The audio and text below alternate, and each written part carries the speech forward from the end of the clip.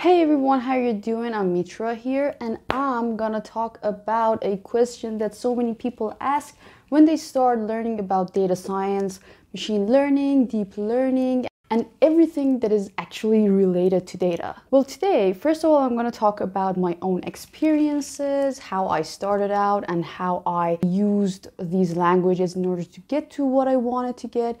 And then we're going to talk about what is actually on the internet, what do experts say, and which one is actually useful for data science, which one is better for deep learning or machine learning. And then we're going to look at some indexes that show us which one is the most popular in each field. We're going to look at data from different surveys and finally understand whether or not we should learn R or Python.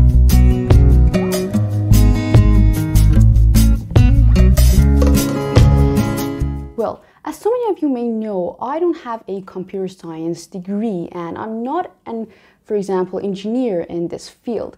But right now I'm studying industrial engineering at one of the state universities at Tehran.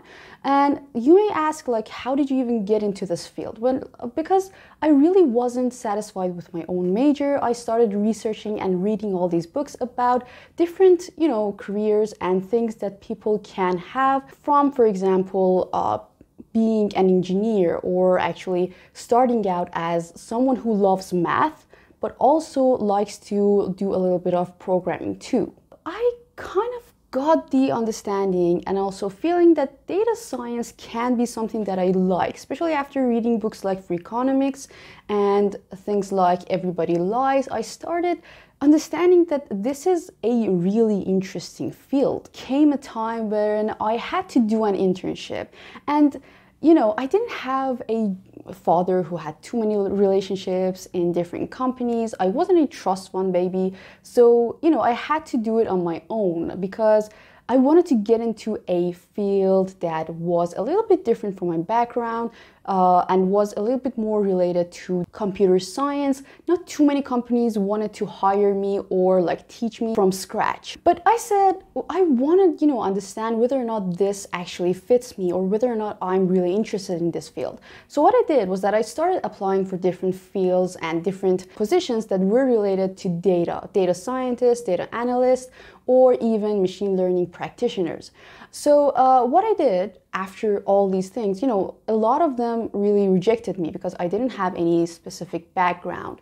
But hopefully one of them answered and told me whether or not I knew Python. That semester, actually that summer, I started learning a little bit of Python to have something to say at least when I go to an interview. And what I told that guy was that, I'm not a computer science major. I don't have any professional background in this field, but I really want to get into it. And right, I didn't have so much background in there, but hopefully I showed that I could do so much because, for example, in the university, I used to go into too many conferences. I used to host so many of them. I held so many free discussion sessions, and I did so many things, and that was what people were interested in. And hopefully after being an intern for 2 months, I could even get employed there and actually work for them. And not only did I learn how to work with things like Python and different tools in it, I understood and learned how to work with softwares like Tableau and Power BI and other things that help you, for example, analyze different customers or products. So actually what I did was defined under the category of someone who is a data scientist or maybe a little bit more of a data analyst. Well, one of the people who I worked for and was my superior worked with R, the R language actually. And we could see which tool in R would work better than in Python, or what was better in Python than when we wanted to, for example, analyze it or visualize it in R. And right now, what I want to do is to just summarize all these things and tell you whether or not you should start with Python or you should start with R. And even if you don't know where you want to go eventually, you can ask yourself some specific questions questions to understand whether or not you have to use one of these languages. So stick with me and we're gonna just briefly go over all these questions and everything that you have to know to get started. Okay, so before we get into the main questions and the main, for example, summaries and visualizations and all the analysis that I'm going to show you from the data that I found from Kaggle and other resources, I just want to thank you for watching my channel and also subscribing and liking my videos. And also I'm trying my best to make these videos better. So if you have any, for example, constructive criticism or any suggestions that would help me throughout this way, please leave them in the comments down below. And even if you're not okay with the comments, you can just connect me at my LinkedIn, my Twitter, my Instagram, or anything that you're comfortable with. Okay, we know that both of these languages are developing each and every day, but there's some specific questions that can help you when you want to start with each of them. Well, the first thing is that you have to understand and see what your colleagues and the people who are around you, for example, in your job are using. Or you have to ask yourself what you want to solve when you become a data scientist or even a machine learning engineer. And actually, what is the cost of learning this language? For example, do you have to buy or purchase a specific course, or does your friend actually know a lot about this language and can help you a lot along the way? For answering these questions, we have to consider a few different things. For example, first of all, let's see the background. Well, both Python and R have been around for about 3 decades. Each of these languages have different starting points and purposes. For example, Python is a language that has been developed from the first days for programmers and also developers. But R, on the other hand, has been developed for people who are statisticians. Consequently, you can see why some of people who are actually statisticians feel a little bit more comfortable with languages like R, because they were actually and essentially made for these people. But people like programmers or developers who want to get into data science feel a little bit more comfortable with Python. But we have to take into account that Python is actually one of the simplest programming languages out there. It's very flexible and it's amazing for anyone who is new to programming and doesn't know how to start coding. Python is actually a language that computer programmers and scientists call a robust programming language. And what it means is that you can very easily debug your code. It is very much readable for anyone. Actually, when you want to, for example, write a command, it's very similar to the English language. But to wrap up this point, if you are a statistician or if you're coming from a background related to statistics, it's better for you to start with R because it's a little bit more easy for you to understand the functions and also different tools that it has for data analysts. But if you're a programmer who wants to start data science, it's better to start with Python because it's both easier to understand and a little bit more familiar to you as someone who's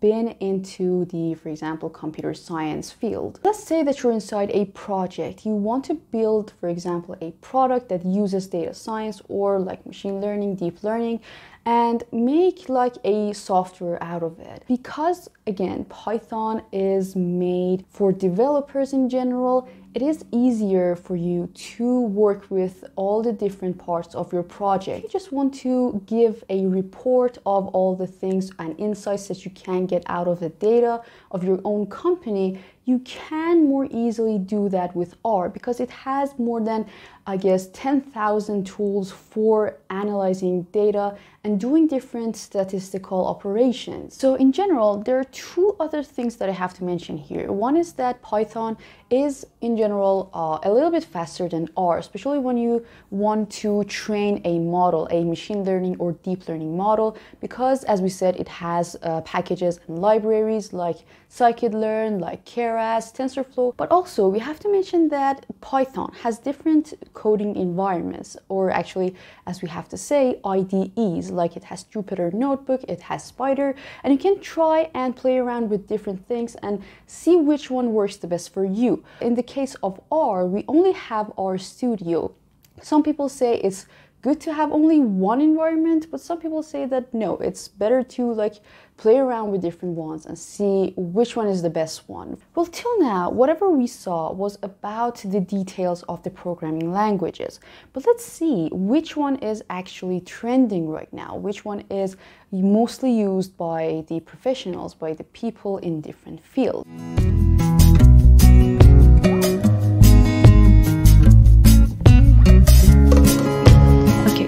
So what we're actually seeing on the screen is the website of TIOBE Index, and this is an index that's been around for at least 20 years now. And it's being updated every and each month. For example, right now, what we'll see at the end point of the graph that I'll show you is related to November of 2020. So all these things that we'll be seeing here is actually related to the popularity of one programming language. We can see how much each one is changing in terms of their, for example, the times that they've been searched throughout Google or different search engines. So when we come here, we can see that how every and each one is changing right now. And if we just like take all these other languages out, we can see that Python is really going up and up every and each month. You may say that this is not a very scientific index, and it is right. It's only just related and based on the number of times one programming language was searched. But in general, what we can see here is that because Python is used more and more in different fields, not only fields related to data science or machine learning, people are actually working with it more and more. So if you're in a project that people are, for example, writing a software, you can maybe relate to them even better if you know how to code in Python.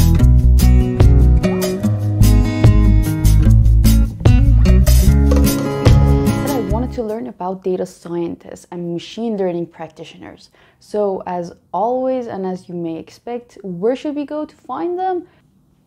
Kaggle. On Kaggle, I could find this 2020 Kaggle ML and DS survey. It's actually machine learning and data science survey. And what this dataset has is kind of like very rich dataset that is the record of every and each question that has been answered by so many data scientists based on their different background, different, for example, careers, different years of experience. And you can see so many different things, but here I just wanted to, get a kind of insight in order to see what language is the most popular. So the first thing that I could find that was related to our topic was that what do they recommend? And this is actually a question that was asked from the people who answered the survey, and they asked whether or not they would, for example, recommend someone who's start with Python, SQL, R, or other languages that you can see here. Well, the first and the most recommended language was Python. So everyone would come and say 30% actually of all the people who answered said it is better for people to start with Python, twice as much as, for example, SQL, and even 3 times more than R.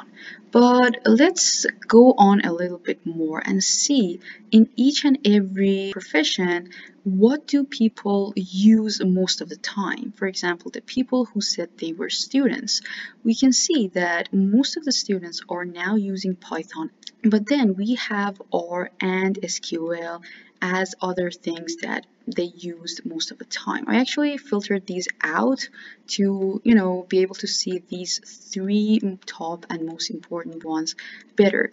After looking at these things, at this data, you can understand that among all these people, like data scientists, data engineers, analysts, the one group that is using R more than Python is actually statisticians. This is the group of people that we talked about. They use like different tools, different things that R has in order to do a little bit of research and do different kinds of analytical or statistical operations. You can actually go on and look at all these things in more detail, but right now I'm going to go on and see what we have here.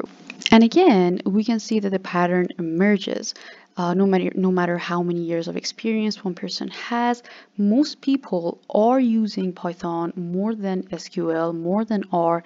And actually, if you bring all these things into view, again, you can see that the people who are using are, data scientists, machine learning practitioners who are working or like competing in competitions in Kaggle are using Python more than anything else among different languages. Okay, so to wrap up, we have to say that if you want to start learning about data science in order to get into fields like finance, marketing, or anything that involves statistics, you can start with R. In fact, it will come more in handy. But if you want to go into fields like deep learning, image recognition, face recognition, or I don't know, NLP, or all these different things, you might want to try out Python. And even if you don't know which field you want to start with, I really recommend using Python first, and then if you thought like, yeah, I definitely want to get into statistics, go and see how R is really related to your field. But again, thank you for watching this video. I hope you liked and enjoyed it. And if you have a friend who doesn't know which tool to use or which language to start with, I really appreciate if you share this video with them and help them out throughout their journey. Also, if you had any comments, any suggestions, please leave them in the comments down below, and be safe.